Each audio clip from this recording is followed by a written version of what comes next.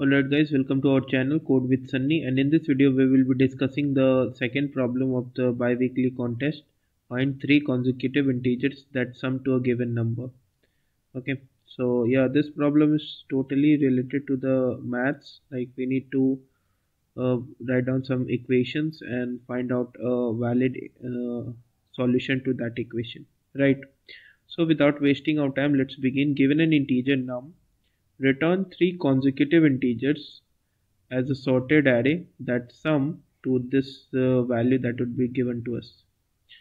Okay, so the point that you should notice is like integers must be consecutive. Okay, and we need to return a sorted array. Like if there is also the possibility that you're not going to have some valid three consecutive integers. So in that case, what you are going to do is you are going to return an empty array. So that would be your answer. Okay, so let's take an example and understand how this is going to happen. Okay, so let's say we have the target as 33. So if you take 10, 11 and 12 as your sorted array, you can see the sum is actually the coming about 33. So this is a valid array. So how would you find out any general sorted array of three consecutive integers that would be your correct answer whose sum is exactly equal to the target?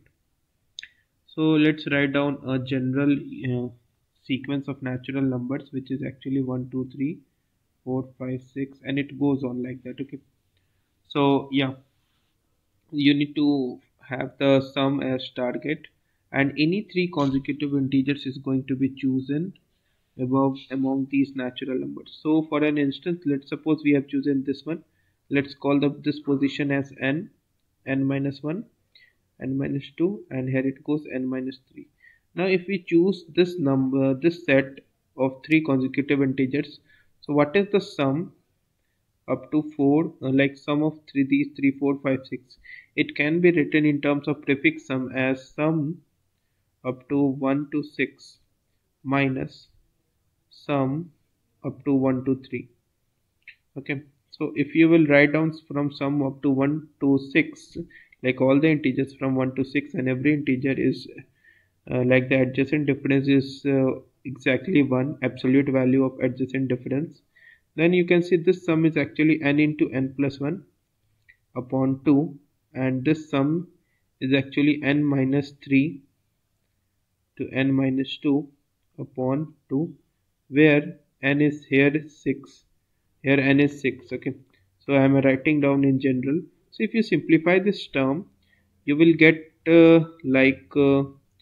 n square plus n minus n square minus 5n plus 6, and this whole is going to be divided by 2.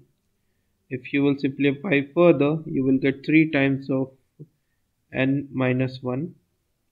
This is what you are going to get. Now this value must be equal to the target, right? So if you will do some more calculation, you will get 1 plus target by 3.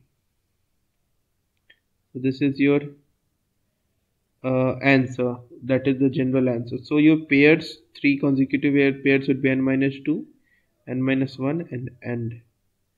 Okay, so the only thing that should be tricky over here, that the target, that is the sum that would be given to us, must be a multiple of 3.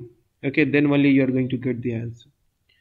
Okay, so let's begin coding it out. Okay, so if num is 0, let's write down the base case minus 1 0 1.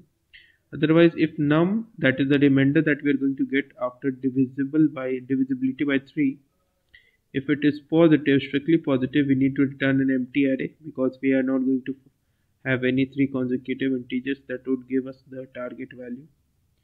Otherwise, find the n, which is 1 plus num by 3, since num is divisible by 3, and the three integers are n minus 2, n minus 1, and n, because you can see n is actually the extreme value over here, okay, of the three consecutive integers.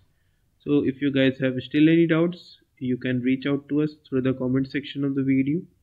And thank you for watching this video.